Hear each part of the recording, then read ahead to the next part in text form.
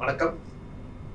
கல்வி தொலைக்காட்சியும் வேலைவாய்ப்பு துறையும் இணைந்து போட்டித் தேர்வர்களுக்காக நிறைய காணொலிகளை கொடுத்து கொண்டிருக்கிறார்கள். ஏற்கனவே நம்ம இந்த காணொலி வரிசையில் குரூப் 1 மெயின்ஸ் 2022 நடந்த குரூப் 1 மெயின்ஸோட ஆப்டிடியூட் அடிப்படை கணித வினாக்கள் அதை நம்ம சால்வ் பண்ணிட்டு இருக்கோம். ஸோ அதனுடைய தொடர்ச்சியாக இந்த காணொலி. ஸோ இது பார்த்தீங்கன்னா 15 மதிப்பெண் வினாக்கள், 15 மதிப்பெண் வினாக்கள் பார்க்க போகிறோம். ஸோ முதல் கொஸ்டினை கரெக்டாக படிக்கணும். ஏற்கனவே சொல்லியிருக்கேன், குரூப் 1 மெயின்ஸில் டிசைடிங் ஃபேக்டர் அப்படிங்கிறது கண்டிப்பாக முழு மதிப்பெண் எடுக்கக்கூடிய ஏரியா ஜென்ரல் மென்டல் எபிலிட்டி. உங்களால் இப்போ நல்லா நீங்கள் பண்ணீங்க, நல்ல ப்ரெசன்டேஷன் பண்ணீங்க, சரியாக விடையெடுத்தீங்க, டீட்டெயில்டு எக்ஸ்பிளனேஷன்ஸோடு இருக்கணும்.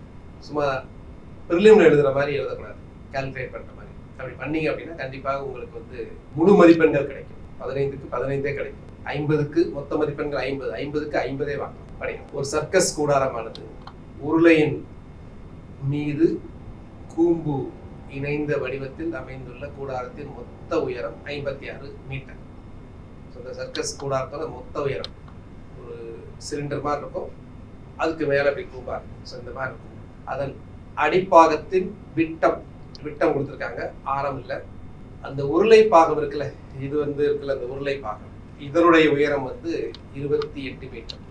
மொத்த உயரம் 56, இதனுடைய உயரமே 28 அப்படின்னா அப்போ இந்த கூம்போட உயரம் பார்த்தீங்கன்னா அது ஒரு 28 ஆகும்.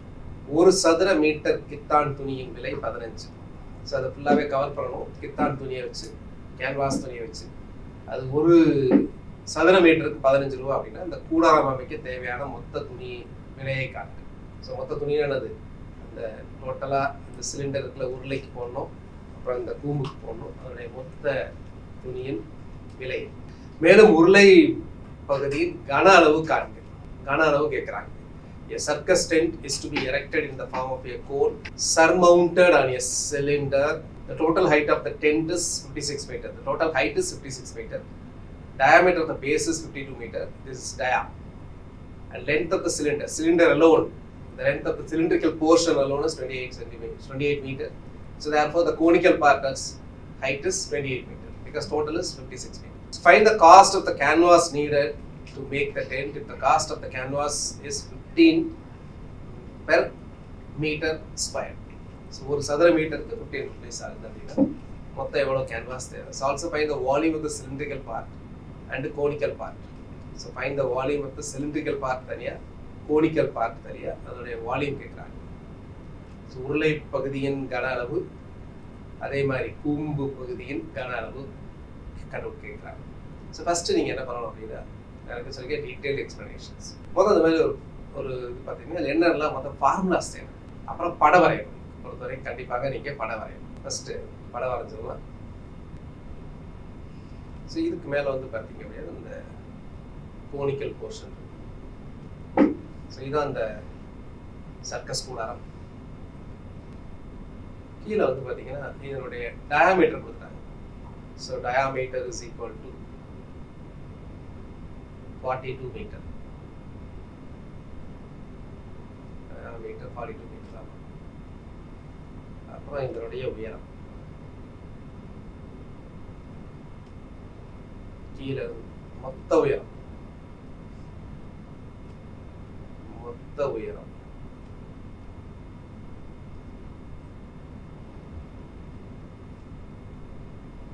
56 மீட்டர். சிலிண்ட்ரிக்கல் போர்ஷன் இருக்குல்ல, இதனுடைய ஹைட் 28.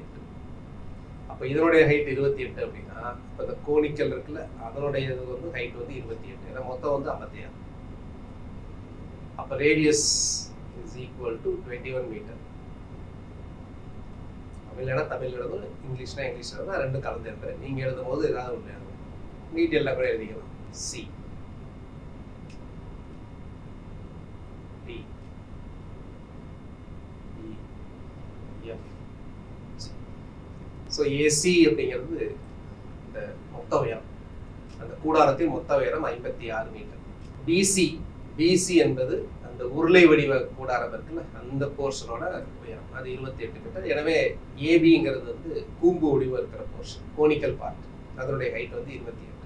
சிடிங்கிறது ஆரம். சிடி அண்டு பிஜி ரெண்டுமே சமம், இரண்டுமே 21 மீட்டர். கெத்தான் அப்படிங்கிறது இதான், இது கெத்தான். இந்த மாதிரி துணி இது ஃபுல்லாக கவர் பண்ணணும், மேலே எல்லாமே எல்லா ஏரியாவும் கவர் பண்ணணும். ஸோ இந்த கித்தானோட காஸ்ட் எவ்வளோன்னு கேட்குறாங்க, மொத்தம் எவ்வளோ ஆகும் அப்படின்னு கேட்குறாங்க. இப்போ இதுக்கு தேவையான ஃபார்முலாஸ் எழுதிக்கலாம். முதல்ல வந்து பார்த்தீங்கன்னா நமக்கு இது பாருங்க, கித்தான் அப்படிங்கும்போது இது இந்த உருளையோட வலைதள பரப்புக்கு கித்தான் போடுவீங்க. வலைதள பரப்பு, சமதள பரப்புனா கீழே இருக்கும், அதுக்கும் கிடையாது, மேலே இருக்கக்கூடியதும் கிடையாது. வலைதள பரப்பு, curved surface area of a cylinder. அதுக்கப்புறம் என்னது, curved surface area of a cone. பாருங்க, இந்த கர்வ்டு சர்ஃபேஸ் ஏரியா. அப்போ அதை முதல் ஃபார்முலா எழுதிக்கணும். Curved surface area of cylinder, உருளையின்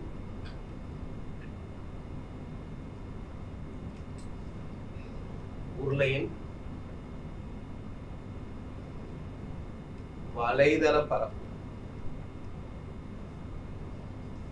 உருளையின் வலைதள பரப்பு ஃபார்முலா என்ன அப்படின்னா 2πr/h. அடுத்து curved surface area of cone நீங்க எழுதிக்கங்க. Curved surface area of cone அல்லது ஒரு கூம்பின் வலைதள பரப்பு. கூம்பின் வலைதள பரப்பு. அப்போ கூம்பின் வலைதள பரப்புக்கு ஃபார்முலா என்னது, curved surface area of cone. அதுக்கு ஃபார்முலா வந்து பார்த்தீங்கன்னா πr/l. எல்லுங்கிறது என்ன அப்படின்னா, எல்லுங்கிறது சாய்வு உயரம். எழுதிக்கலாம், ஒவ்வொன்றுமே எழுதிக்கிறது. ஆறுங்கிறது radius of the cone, எல்லுங்கிறது slant height. தமிழ்ல சொல்றது அப்படின்னா சாய்வு உயரம். சாய்வு உயரத்துக்கு என்ன formula, square root of r² + h². இதுதான் எல். அதாவது எல்லுங்கிறது என்னது, இங்க பாருங்க, இப்போ இதுதான் எல். ஏஜிங்கிறது தான் எல். நமக்கு ஏபி தெரியும், ஏபி இந்த ஹைட் வந்து 28. பிஜி தெரியும், பிஜிங்கிறது எவ்வளவு, அது வந்து 21. ஸோ இப்போ இதை மட்டும் நீங்கள் தனியாக போட்டீங்க அப்படின்னா, அதை மட்டும் ஒரு தனியாக வரைகிறேன். இதுதான் ஸ்லாண்ட் ஹைட், இது 21, 28, இதுதான் எல். அப்போ what is L is equal, இது 90 டிகிரி செங்கோணம், அதனால இது வந்து ஹைபாட்டினியூஸ். அப்போ எல்லுங்கிறது r² + h². அப்போ r² அப்படிங்கிறது 21². ஸோ 21² அப்படிங்கிறது 441 + 28². ஸோ 28 × 28. அல்லது நீங்கள் கேல்குலேட்டர்ஸ் வந்து யூஸ் பண்ணலாம். இங்கே எக்ஸாம்ஸில் வந்து பார்த்தீங்கன்னா உங்களுக்கு கேல்குலேட்டர்ஸ் அலவுட். அப்போ கேல்குலேட்டர்ஸ் அலவுடுங்கும் போது நான் ப்ரோக்ராமபிள் கேல்குலேட்டர்ஸ் அலவுட். ஸோ 28 அப்படின்னா 284. ஸோ அப்போ அது ரெண்டையும் கூட்டி ரூட் எடுக்கணும். ப்ளஸ் 441 1225. 1225க்கு ரூட் எடுத்தீங்க அப்படின்னா இது வந்து பார்த்தீங்கன்னா 35. ஸோ அப்போ ஸ்லாண்ட் ஹைட் கண்டுபிடிச்சிட்டோம். எவ்வளோனா 35. சரிங்களா? ஸோ ஸ்லாண்ட் ஹைட் நம்ம தேவைப்படக்கூடிய ஒரு சாய்வு உயரம் கண்டுபிடிச்சிட்டோம். இப்போ நமக்கு ஃபார்முலா வச்சு கண்டுபிடிக்கணும். ஸோ அப்போ மொதல் வந்து பார்த்தீங்க அப்படின்னா இந்த கர்வ்டு சர்ஃபேஸ் ஏரியாவே சிலிண்டர் கண்டுபிடிக்கணும். ஸோ இதுக்கு எவ்வளோ துணி தேவைப்படும், அதுக்கப்புறம் கோனுக்கு எவ்வளோ துணி தேவைப்படும் அப்படிங்கிறது. அப்போ 2πr/h. அப்போ 2πr/hங்கிறதுக்கு சப்ஸ்டிட்யூட் பண்ணுங்க. Equal to 2 × π. பைங்கிறது வந்து பார்த்தீங்கன்னா 22/7. ஆறுங்கிறது பார்த்தோம், ஆறுங்கிறது 21. 2πr/h. ஹச்சுங்கிறது வந்து பார்த்தீங்கன்னா 28. அப்போ அடிச்சிங்க அப்படின்னா இது வந்து 4. ஸோ இதெல்லாம் நீங்கள் மல்டிப்ளை பண்ணிக்கலாம். 2 ஸ்டெப் கூட நீங்கள் எழுதிக்கலாம். 22 × 22, ஸோ 44. ஸோ மல்டிப்ளை பண்ணுங்க. 22 × 8 × 21. ஸோ 3696. 3696 metre square. இது வந்து பார்த்தீங்கன்னா உருளையோட வலைதள பரப்பு. அடுத்து நம்ம பார்க்க போகிறது கோன். அந்த கூம்பு இருக்குல்ல, அதனுடைய வலைதள பரப்பை கண்டுபிடிக்க போகிறோம். ஸோ அதனுடைய வலைதள பரப்பு அப்படிங்கும்போது பார்த்தீங்கன்னா எல் கண்டுபிடிச்சிட்டோம் ஏற்கனவே 35. அப்போ அதனுடைய வலைதள பரப்புங்கிறது ஃபார்முலானது பை RL 22/7. இங்கே ஆறும் இங்கேயும் 21 இன்டூ எல்லுங்கிறது 35. ஸோ இப்போ நீங்கள் அடிச்சிங்க அப்படின்னா 5 அப்போ அது மல்டிப்ளை பண்ணுங்க 22 இன்டூ 21 இன்டூ 5 2310 மீட்டர் ஸ்கொயர். அப்போ தேவைப்படும் மொத்த கித்தானின் பரப்பு. ஸோ இந்த கூடாரம் அமைக்க எழுதிக்கலாம். கூடாரம் அமைக்க எழுதிக்கங்க. கூடாரம் அமைக்க தேவைப்படும் மொத்த கித்தானின் பரப்பு ஈக்குவல் டு, அப்போ இது ரெண்டே ஆட் பண்ணணும். 3996 3696 ப்ளஸ் 2310 தனித்தனியாக நீங்கள் எழுதிக்கிறோம். ப்ளஸ் 3696. அப்போ தேவைப்படக்கூடிய மொத்த பரப்பு. ஸோ இதெல்லாம் நீங்கள் எழுதணும். கூடாரம் அமைக்க தேவைப்படும் மொத்த கித்தானின் மொத்த பரப்பு 6006 சதுர மீட்டர். 6006 சதுர மீட்டர். எனவே கூடாரம் அமைக்க தேவைப்படும் மொத்த கித்தானின் மதிப்பு, அந்த கித்தானின் விலை, சரிங்களா? என்ன கேட்டிருக்கிறாங்க? அந்த கூடாரம் அமைக்க தேவையான கித்தானின் விலை என்னன்னு கேட்குறாங்க. சதுர மீட்டருக்கு 15.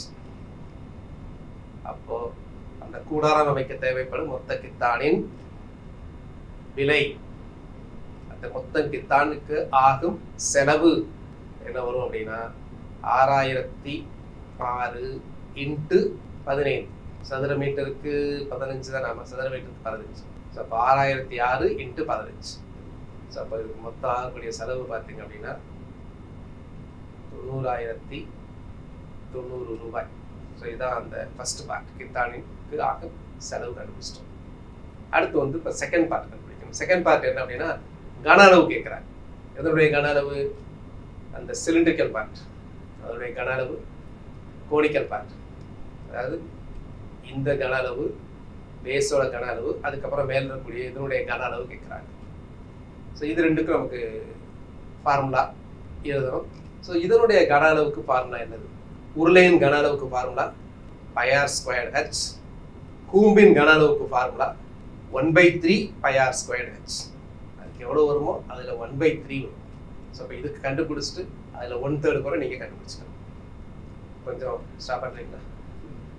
உருளையின் கன அளவு, உருளையின் கன அளவு ஃபார்முலா பார்த்தீங்க அப்படின்னா πr²h. அப்போ பைங்கிறது 22/7 இன்ட்டு ஆர். ஆறுங்கிறது 21 இன்ட்டு 21. ஹச்சுங்கிறது 28. ஸோ இது அடிச்சிங்க அப்படின்னா 4. So 22 4ங்கிறது 88. So பெருக்குங்க 22 into 4 into 21 into 21. அப்போ 38,808. இது கன அளவு. கன அளவு அப்படிங்கிறதுனால கன மீட்டர் அப்படின்னு எழுதணும், அல்லது மீட்டர் கியூப் அப்படின்னு எழுதணும். ஸோ அந்த யூனிட்ஸ் இதெல்லாம் கரெக்டாக எழுதணும். மீட்டர் கியூப் அல்லது கன மீட்டர். பரப்பா இருந்தா அப்படின்னா சதுர மீட்டர் அப்படின்னு எழுதணும். ஸோ இது உருளையின் கன அளவு. இந்த உருளையே இருக்கக்கூடிய, அதாவது அந்த இது இருக்குல்லங்க, அந்த கட்டியிருக்கிறாங்கல்ல, ஸோ அதனுடைய அந்த உருளையில் இருக்கக்கூடிய போர்ஷன், அந்த கூடாரத்தின் உருளை வடிவத்தோட கன அளவு. அடுத்து நம்ம பார்க்க போறது கோல், கூம்பு வடிவத்தை இருக்கக்கூடியது. அப்போ கூம்பின் கன அளவு, கூம்பின் கன அளவு அப்படிங்கிறது இதுல 1/3 πr²h. So 1/3 into 22/7 into r². ஆறுங்கிறது 21 இன்டூ 21 28. ஸோ 7 3 நீங்கள் பார்த்தீங்கன்னா 7 3 21 அப்போ 21 அடிச்சிடலாம். ஸோ அப்போ இதுக்கு என்ன ஆன்சர் வரும் அப்படின்னா 22 இன்ட்டு 21 இன்ட்டு 28. ஸோ இது வந்து பார்த்தீங்கன்னா 12,936.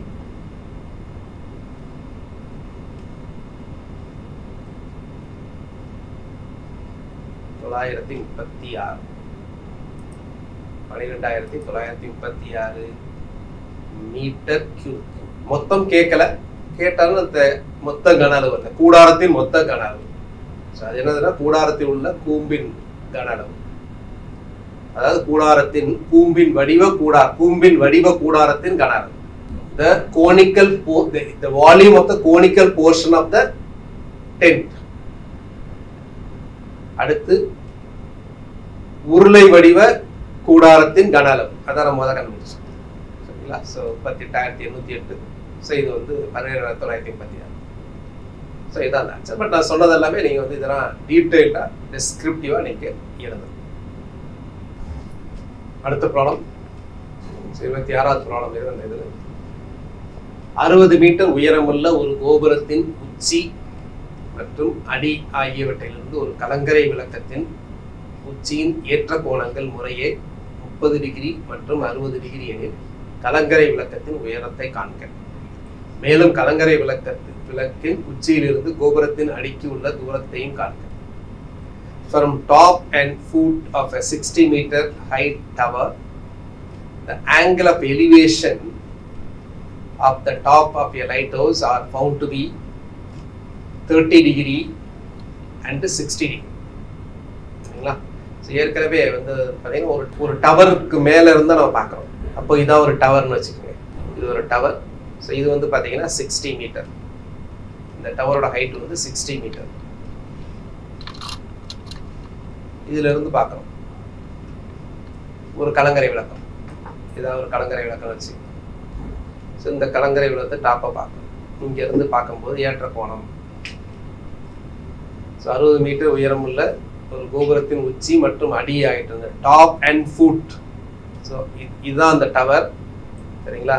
ஸோ இதுதான் என்னது டவர், அந்த கோபுரம். அந்த கோபுரத்தின் உச்சியிலிருந்து இது வந்து கலங்கரை விளக்கம்.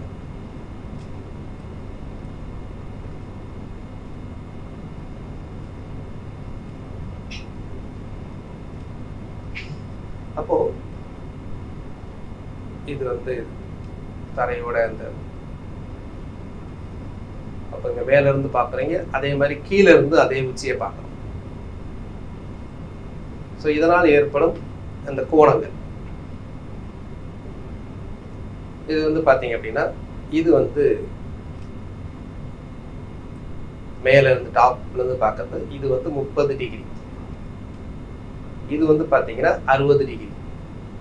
ஸோ நமக்கு இது 60 மீட்டர் இருந்தா அப்போ எல்லாத்துக்கும் நேம் கொடுங்க. இது ஏ, இது பி, இது சி, இது டி, இது இ. ஓகே, இப்போ ஏசிங்கிறது ஹைட் ஆஃப் த டவர். அப்போ பிடியும் என்ன இருக்கும்? இதுவும் 60 தான் இருக்கும். பிடியும் 60 தான் இருக்கும். அப்ப இந்த இடி இது என்னன்னு எனக்கு தெரியாது, இதை கண்டுபிடிக்கணும். இடி அதே மாதிரி என்னென்ன கேட்டிருக்காங்க பாருங்க. கேட்டிருக்கிறது என்ன? Find the height of the light house. அப்போ லைட் ஹவுஸ் கண்டுபிடிக்கணும். அப்போ பிஇ கண்டுபிடிக்கணும். பிஇ கண்டுபிடிக்கும் போது எனக்கு டிஇ கண்டுபிடிக்கணும். ஏன்னா இது தெரியும் 60 + சம்திங், அது என்னன்னு கண்டுபிடிக்கணும். அடுத்து find the distance of the top of the light house from the food of the tower. So இங்க இருந்து இது வரைக்கும் எவ்வளவுன்னு கேட்குறாங்க. ஏஇ எவ்வளவு அப்படின்னு கண்டுபிடிக்கணும். ரைட். ஸோ இப்போ வந்து நம்ம இங்க பாருங்க, சிடியும் ஏபியும் சமம். அதை நீங்க எழுதிக்கலாம். CD is equal to AB. CD is equal to AB. இப்போ நம்ம வந்து இந்த டிஇ கண்டுபிடிக்கணும். அப்போ என்ன பண்ண போறேன் அப்படின்னா tan θ அப்ளை பண்ண போறேன். அப்போ tan θங்கிறது என்னன்னா எதிர்பக்கம் பை அடிப்பக்கம். இங்க tan 60 போடலாம், tan 30 போடலாம். ரெண்டுக்குமே எனக்கு இந்த பேஸ் வந்து ஒன்னா இருக்கு. ஸோ அதை வச்சு நான் கால்குலேட் பண்ணணும். அப்போ tan 30 tan 30ங்கிறது எவ்வளவு அப்படிங்கிறது உங்களுக்கு தெரியணும். tan 30 அப்படிங்கிறது வந்து பாத்தீங்கன்னா 1/√3. அப்போ tan 30ங்கிறது வந்து எதிர்பக்கம் பை அடிப்பக்கம். எதிர்பக்கம்ங்கிறது என்னது அப்படின்னா DE பை CD, அதாவது DE பை CD. CDங்கிறது நமக்கு தெரியும் AB. So this is equal to, இது எவ்வளவு அப்படின்னா, ஸோ இது வந்து பார்த்தீங்க அப்படின்னா 1/√3. அடுத்து tan 60, tan 63 60 டிகிரிங்கிறது என்னது அப்படின்னா அது எதிர்பக்கம். இங்கே இந்த ட்ரையாங்கிள் AEB, அப்போ எதிர்பக்கம்ங்கிறது வந்து பார்த்தீங்கன்னா BE பை AB. இந்த BE அப்படிங்கிறது ஏன்னா நமக்கு தெரியும், Bங்கிறது என்னது அப்படின்னா ரெண்டா பிரிக்கலாம், BD plus DE. அப்போ இந்த BE வந்து என்ன பண்ணலாம் அப்படின்னா 60 plus DE by AB. This is tan 60ங்கிறது வந்து பார்த்தீங்கன்னா √3. அப்போ இது ரெண்டையும் பாருங்க. ஸோ அப்போ இது ஈக்குவேஷன் 1ன்னு வச்சுக்கோங்க, இது ஈக்குவேஷன் 2. அப்போ 1லேருந்து எனக்கு என்ன கிடைக்குது அப்படின்னா 1லேருந்து AB is equal to, இந்த AB is equal to என்னது DE, ABங்க போச்சுன்னா இது DE into √3. So ABங்கிறது DE into √3. அதே ரெண்டாவது ஈக்குவேஷனில் பார்த்தீங்க அப்படின்னா AB is equal to, so ABங்கிறது என்ன வந்துடும் அப்படின்னா ABங்கிறது 60 plus DE by √3 ஆகிடும். அப்போ இது ஈக்குவேஷன் 3, இது ஈக்குவேஷன் 4 வச்சு நமக்கு தெரியும் AB, அதனால equation 3 is equal to 4. So அதனால ஃப்ரம் ஈக்குவேஷன் 3 and 4, 3 மற்றும் 4வது சமன்பாடுகளில் இருந்து அப்படின்னு எழுதிட்டு, ஸோ DE அதாவது √3 DE equal to 60 plus DE by √3. அப்போ கேன்சல் பண்ணுங்க. ஸோ கேன்சல் பண்ணிங்கன்னா 3DE, 3 அதாவது √3 into √3 வந்து 3 ஆகிடும், 60 plus DE ஆகும். அப்போது இந்த பக்கம் ஒரு DE இருக்குது, அந்த பக்கம் வந்துச்சுன்னா 2DEங்கிறது 60. ஸோ this implies, ஸோ இதெல்லாம் நீங்கள் எக்ஸாம்பிள் போடக்கூடாது. ஸோ அதனால் DE equal to 2DEங்கிறது 60. ஸோ அதனால் DE is equal to 60/2, so 30. So அப்போ DE அப்படிங்கிறத நம்ம கண்டுபிடிச்சிட்டோம். Dங்கிறது என்ன, இது கண்டுபிடிச்சிட்டோம். ஸோ அப்போ கலங்கரை விளக்கத்தின் உயரம், கலங்கரை விளக்கத்தின் உயரம் வந்து தெரியும் 60, இது ப்ளஸ் 30. அப்போ நீங்கள் எழுதிக்கணும் கலங்கரை விளக்கத்தின் உயரம் BD + DE. அப்போ 60 + கலங்கரை விளக்கத்தின் உயரம் வந்து பார்த்தீங்கன்னா உங்களுக்கு 90 மீட்டர் அப்படின்னு கண்டுபிடிச்சிட்டோம். ஸோ இப்போ வந்து நம்ம கோபுரத்தின் அடிப்பாகத்திலிருந்து கலங்கரை விளக்கத்தின் உயரத்திற்கு அந்த உச்சிக்கு உள்ள தொலைவு கண்டுபிடிக்கணும், அதாவது AE கண்டுபிடிக்கணும். அப்போ AE அப்படிங்கும்போது இந்த ட்ரையாங்கிளை பாருங்கள், இந்த முக்கோணத்தை பாருங்கள், AEB. அப்போ AEBயில் வந்து எனக்கு BE தெரியும் 90, AE கண்டுபிடிக்கணும். அப்போ ஆப்போசிட் சைடையும் இந்த ஹைபாட்டினியூஸையும் தெரிஞ்சுக்கிற மாதிரி யூஸ் பண்ணுற மாதிரி ரிலேஷன் என்ன அப்படின்னா sin θ. sin θங்கிறது என்னதுன்னா எதிர்பக்கம் பை கர்ணம், எதிர்பக்கம் பை கர்ணம். அப்போ எதிர்பக்கம்ங்கிறது வந்து பார்த்தீங்கன்னா BE. இப்போ எழுதுங்க, அப்போ sin 60 டிகிரி அப்படிங்கிறது AE BE.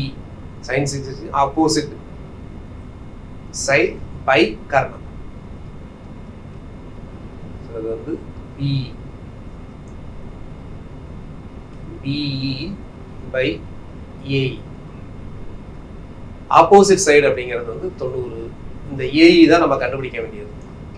பட் sin 60ங்கிறது என்னது, sin 60ங்கிறது √3/2. நம்ம கண்டுபிடிக்க வேண்டியது AE. AEங்கிறது தான் என்னது அப்படின்னா கோபுரத்தின் அடிப்பாகத்திலிருந்து கலங்கரை விளக்கத்தின் உச்சிக்கு உள்ள அந்த தொலைவு. அப்போ AE என்பது 90 இன்ட்டு இங்கே மேலே 2 வந்துடும், இந்த √3 கீழே வந்துடும். ஸோ இப்போ AE என்பது 180/√3. ஸோ இதுதான் அந்த உயரம். சப்போஸ் √3 கீழே வேணாம் அப்படின்னா நீங்கள் AE என்ன பண்ணலாம் அப்படின்னா AE = இல்லை கால்குலேட்டர் வச்சு நீங்கள் கண்டுபிடிக்கலாம். ஸோ எப்போவுமே இந்த மாதிரி ரூட்ஸ் இதெல்லாம் இந்த டினாமினேட்டர் இருக்கிறத கொஞ்சம் அவாய்ட் பண்ணுவாங்க மேத்ஸில்.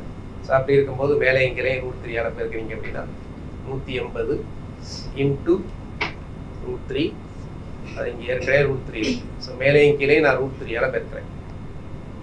எதுக்கு அப்படின்னா to avoid square root in the denominator. நம்ம இந்த சர்ட்ஸ்லாம் பார்த்தீங்க அப்படின்னா நம்ம கான்ஜுகேட்டை வச்சு மல்டிப்ளை பண்ணுவோம். ஸோ அதே மாதிரி தான். ஸோ இது பெருக்கிறீங்க அப்படின்னா 3 ஆகிடும். சப்போ 180 √3/3. ஸோ இதை அடிச்சுக்கலாம். ஸோ அடிச்சிங்கன்னா 60. சப்போ வாட் இஸ் ஏ? அப்போ அந்த தொலைவு 60 √3. அதான் எதற்குரிய தொலைவு அப்படின்னா இந்த கோபுரத்தின் அடிப்பாக்கத்திற்கும் அதோடைய உச்சிக்கும், அதாவது எதோட உச்சிக்கும் கடங்கரை விளக்கத்தின் உச்சிக்கும் உள்ள தொலைவு வந்து கண்டுபிடிச்சிருக்கோம். ஸோ அப்போ இதில் வந்து 2 விதமான. ஸோ அப்போ இந்த மாதிரி பாடத்தில் கண்டுபிடிக்கும் போது நிறைய பேர் நீங்கள் இந்த டேன் வேல்யூ இதெல்லாம் தெரியாமல் இருக்கும் நிறைய பேருக்கு. ஸோ இந்த sine theta, cos theta, tan theta, so இதனுடைய வேல்யூஸ் எல்லாமே உங்களுக்கு தெரிஞ்சிருக்கும். அதாவது sine theta, cos theta, tan theta 0 degree, 30 degree, 45 degree, 60 degree, 90 degree. Sign 0ங்கிறது 0, இது 1/2, இது 1/√2, இது √3/2, இது வந்து 1. அதே மாதிரி அது அப்படியே ரிவர்ஸில் இருந்தாலும் 0, √3/2, 1/2, 1/√2, 1/2, அதுக்கப்புறம் 0. Sign தீட்டாங்கிறது cos theta by sine theta, tan தீட்டாங்கிறது sine theta by cos theta. அப்போ 0/1, 0, 1/√3, இங்கே 1, இங்கே √3/2. இங்கே வந்து நாட் டிஃபைன் ஏற்கனவே சொல்லியிருக்கோம், அல்லது வரையறுக்கப்படவில்லை, இன்ஃபினிட்டின்னு அங்கே போடக்கூடாது. சரிங்களா? ரைட். ஸோ இதை வந்து நீங்கள் ஞாபகம் வச்சுக்கணும். ஏன்னா இந்த மாதிரி ட்ரிகனாமெட்ரிக்கல் வச்சு கேட்குறாங்க, ப்ரிலிம்ஸில் கூட உங்களுக்கு கேட்பாங்க. ஸோ இது வரைக்கும் இந்த 2022 மெயின்ஸ் அதில் கேட்ட அந்த ஆப்டிடியூடில் இருக்கு அந்த 50 மார்க்குரிய ஸ்டார்ட் பண்ணிட்டோம். ஸோ அடுத்து வந்து 2019 நடந்த இந்த குரூப் 1 மெயின்ஸ் தேர்வில் இருக்கக்கூடிய ஆப்டிடியூட் மேத்ஸ் அதனுடைய கேள்விகளை வந்து அடுத்த காணொலியில் வந்து நம்ம சால்வ் பண்ணுவோம். ஸோ இது எல்லாமே நீங்கள் நிறைய ப்ராக்டிஸ் பண்ணணும். ஸோ எய்ம் வந்து பார்த்தீங்கன்னா ஃபுல் மார்க் எடுக்கணும். நன்றி. அடுத்த காணொலியில் பார்க்கலாம்.